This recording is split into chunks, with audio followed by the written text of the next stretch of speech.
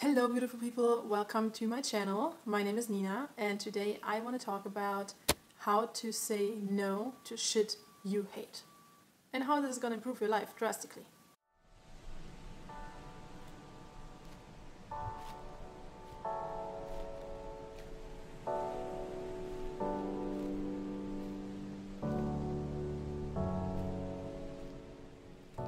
I'm a super big fan of Derek Sivers. Whatever he says is pure gold. One of the things that I really admire about him is, it's actually a quote, no yes, either hell yeah or no. I use this rule all the time. It makes your life so much easier and more amazing. Let me tell you why. My problem often is that I'm completely overwhelmed with so many things and people want to go out with you or they want to meet you for a quick talk and a coffee, or you get projects and you're not sure if you should accept them or not. You get job offers which sound maybe not that interesting, but you're like, oh, I don't have anything else in the pipeline at the moment. Or there's like a party going on and you're like, oh, maybe I should go or I should not go, I'm not so sure. Let me tell you this, just say no to all of this, because none of that is screaming, woo, it's gonna be exciting, it's gonna be amazing, it's gonna be like the best party ever. None of that. If I ever get invitations or pitches or proposals and I feel about it like, nah, I'm not sure, I might have time to do it, I just say no. Because it doesn't excite me and it probably will just, in long term, annoy me and it's gonna clutter my life. So I just say no to all of that. Either that or my gut tells me that something's not right, something doesn't feel as if I should do it, or that like something, you know, sometimes stuff smells fishy and very often is then fishy. I just say no.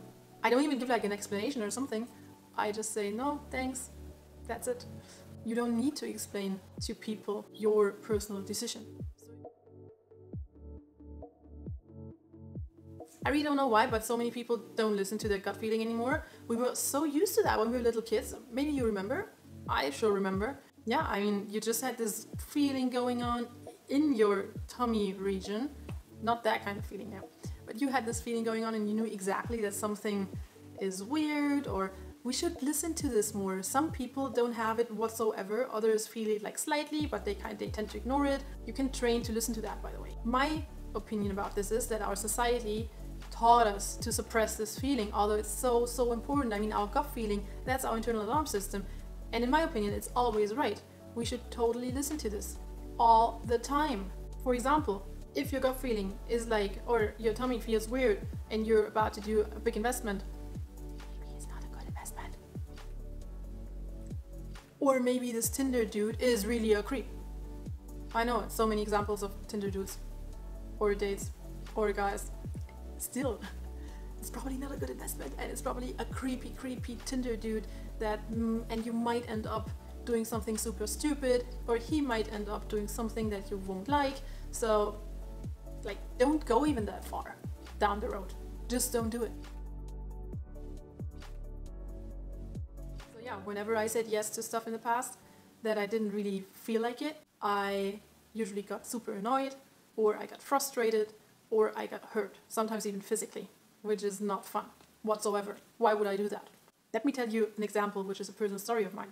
One time, a couple of years ago, I went wakeboarding with a couple of friends, and I mean, I'm not too bad, it's just not one of my favorite hobbies, to be honest. And in this particular moment, I didn't really feel like it, but my friends were pressuring me and they told me like, oh, Nina, come on, everybody's doing it. And I was then, oh, okay, just leave me alone. I'm gonna do it, so you all just leave me alone with it. And what happened, I had a pretty bad accident with it and I hurt my knee. I couldn't walk properly for 3 months, and until now, although this is like happened about 3 years ago, until now my knee is sometimes telling me, okay, slower, maybe the squat is like too much for you today. And it's, yeah, I should have, imagine I would have listened to my gut feeling, I wouldn't have that problem right now. Since I'm saying no more often, amazing stuff happened.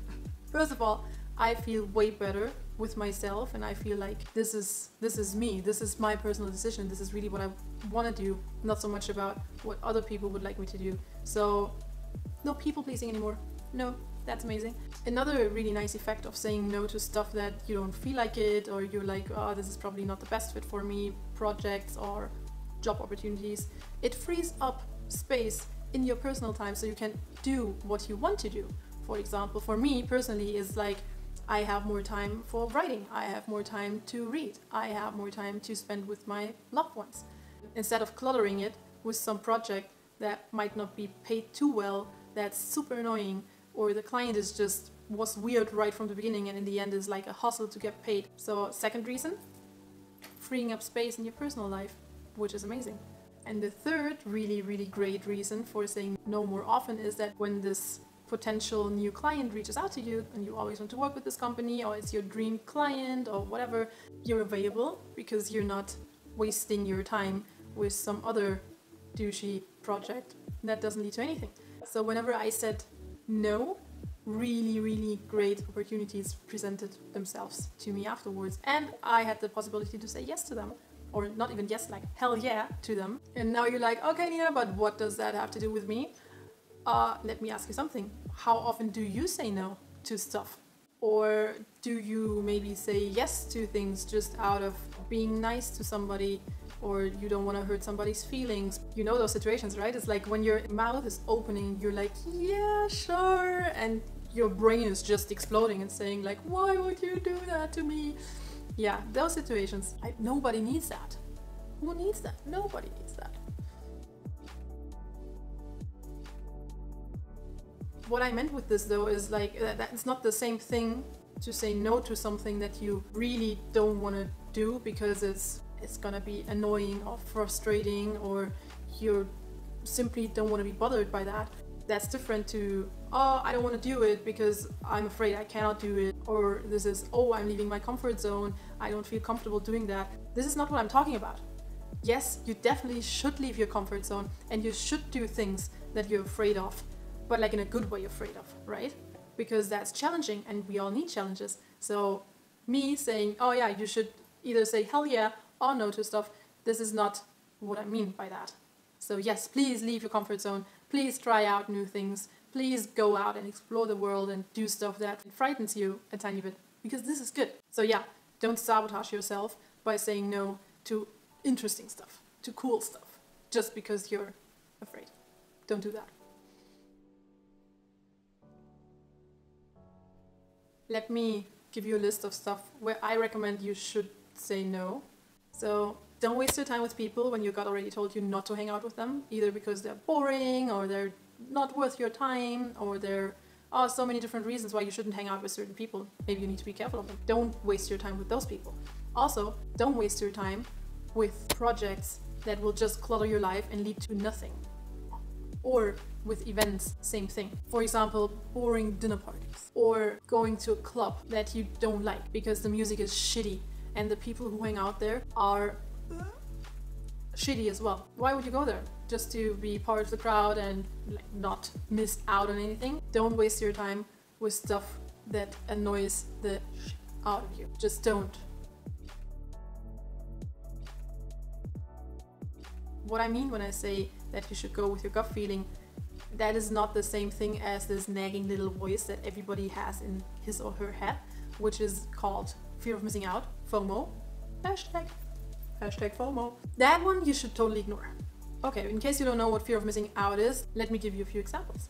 If this voice in your head is telling you, but maybe this is the career step you were always waiting for, yeah, it's probably not. Or if this voice is telling you, but this might be the man of your dreams and you want to marry this guy, but he's like a big weirdo and you don't feel comfortable with him, and no, like this dude is not gonna change. Forget about it, honestly. Like, he's not gonna change. By the way, people don't change. Just as a side note. Sometimes this voice is like, but this might be a really cool party, but you want to stay at home in your PJs on the couch and stuff your face with popcorn and binge watch Netflix, Jane the Virgin. Yeah, I love Jane the Virgin.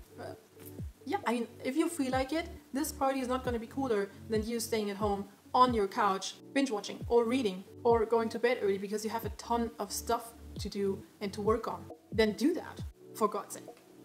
Quick recap.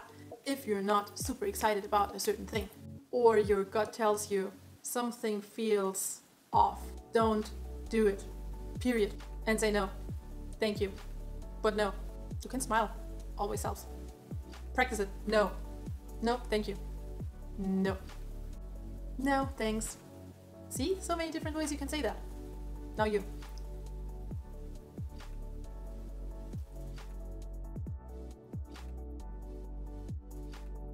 Last but not least, another area where I also feel it's super important to learn how to say no is everything related to personal boundaries and limits.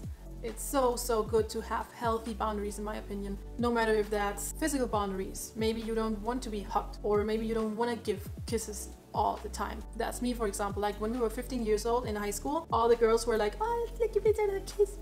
I hated that. And I was like, no, thank you. And that's the reason I don't have herpes. Probably. Not saying that everybody who has herpes is because of that, but I've never had herpes and those chicks did. Just like, I don't like it. I don't like all this physical closeness. Just not my thing. So physical boundaries, one example, or emotional boundaries. Maybe there's things that you don't want to talk about with certain people or with anybody, and that's totally fine. Say it. Or maybe there's cultural boundaries because you're from a specific cultural background. But in our world nowadays, we're exposed to different kind of cultures, right? And maybe there's certain things in your culture that are off limits, or the other way around, maybe there is things in your culture that you're very specific about. Maybe you pray 5 times a day and you need time for that. And you also need people in your life who are understanding. But again, I mean, that is all of those examples. If we want others to accept us for who we are, we need to be clear about our personal boundaries and about what is okay and what's not okay. As long as we are really clear about them right from the beginning, when we start hanging out with each other or move to a new city or you have a new employer, just be clear about it and voice your personal boundaries, your personal limits in a very clear and simple language. And if somebody really oversteps, stand up for yourself, stand up for your values. That's super important nowadays. Don't just like let it slip by, because then it's gonna happen again. I don't assume that people do bad things intentionally or that somebody wants to harm me. I just think that a lot of people don't think about certain things that they do. Still, they were probably acting the best way they could, but that doesn't mean that I have to let it go by. There's no harm in them saying, oh, by the way, that wasn't okay for me, or no, this is not what I meant. And for the future, please be aware of XYZ. Obviously, this is only true to a certain extent. Nobody should be allowed to offend you in any way. Nobody should be allowed to trash your opinion. Nobody should be allowed to invade your privacy or even lay a finger on you. But that's a complete other sphere. Be very open and clear about what you want and what not. In the end, living peacefully together in our heterogeneous society means that personal limits and boundaries need to be respected by all of us. And trust me, I really believe in this. Lead by example and others will follow. It's not the easiest way. Yeah, I completely get that. It's probably easier a lot of times to just say, yeah, sure, or yeah, okay, or yes, instead of putting your foot down and saying, no, I see it differently, or no, I'm not interested, or no, thanks, but no. So when was the last time that you said no, and in which situation? Or are there situations where you wish you would have said no, and why is that? I'm really curious, so please comment below and let me know. Thanks so much for watching, and I hope you got some value out of this. And if you liked it, you know what to do. Bye!